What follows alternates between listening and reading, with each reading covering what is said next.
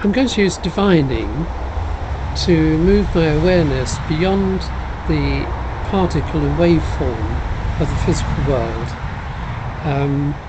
and I'm going to almost sort of go into that realm of imagination. When you go there, you've got to be very careful of self-delusion, which is always lurking close by whenever you go into imagination.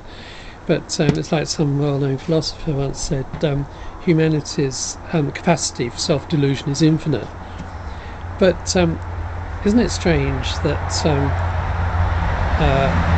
for eons our ancestors have been using their imagination plus an array of self-deluding tools, including religion and extrasensory perception, to explore the nature of things beyond the oscillating particle and wave.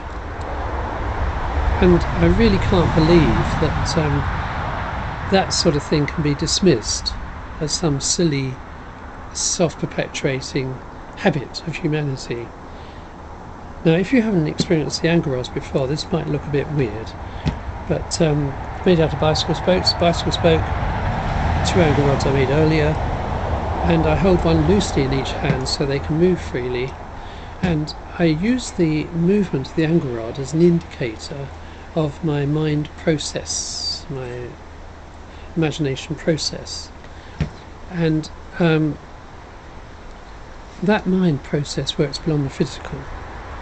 I use the angle rods to translate what I'm perceiving into the physical. These are physical things, they can't do it on their own, they need my mind to influence them. So in a sense they're my interpreters. Now here's a simple exercise, and I think most people can do this, should be able to. What I've done is I've quietened myself and attuned myself to what I mean by the supreme it. And now I'll ask myself, where is it? So, where is it? Where is it? It.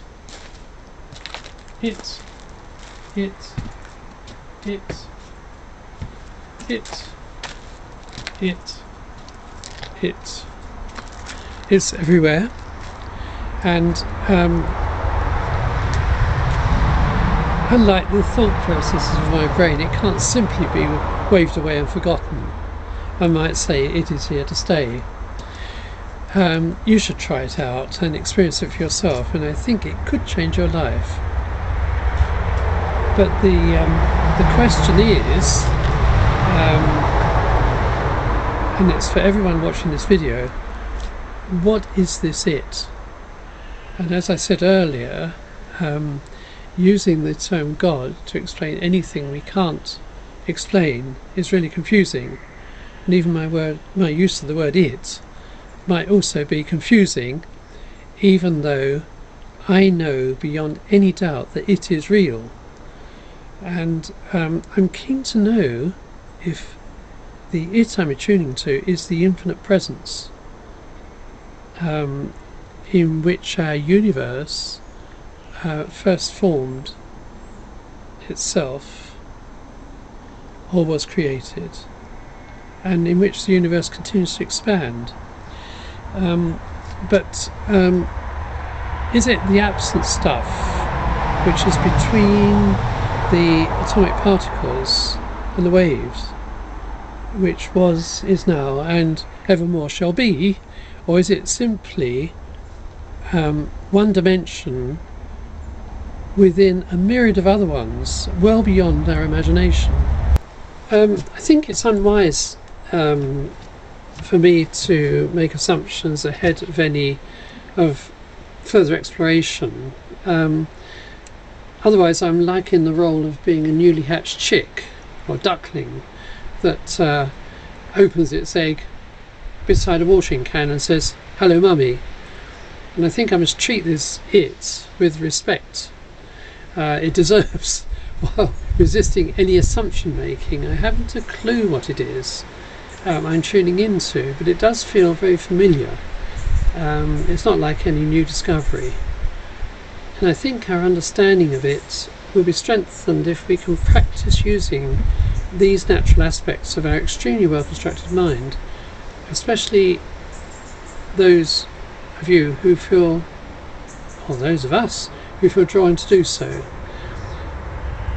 And obviously I would encourage scientists and physicists to look beyond the physical limitations of their gauges and meters and sensors and lenses and the like, but I think it might require a different type of mind to consciously step into this realm. And I don't see this as a quest to discover something unknown. I see it more like a process of recovering something we already know, but through eons of conditioning, perhaps forgotten. I think we all possess natural ability to be where the underlying intention for all things resides, which inspires physical manifestation on this physical plane. It's like the intention behind colour, shape and action. I am naming this aspect as divine intention. We can't see it though, because it doesn't oscillate. For a number of years I've been painting for my living, and you might already see where this is leading to. As an artist, I'm very used to thinking up ideas for others and then committing these ideas to canvas so they might be seen with the physical eye. The process goes something like this: inspire idea, think about it, reach for the canvas and the brush and the paint, produce the painting of this idea. And the physical part of this process is in the thinking, the reaching and the producing. If you could have read my mind and experienced the idea on that level, then perhaps it would have saved me a lot of effort in dragging it out into the open air and have it made to oscillate for you through the use of physically constructed shape and oscillating colour. I'll show you what I mean.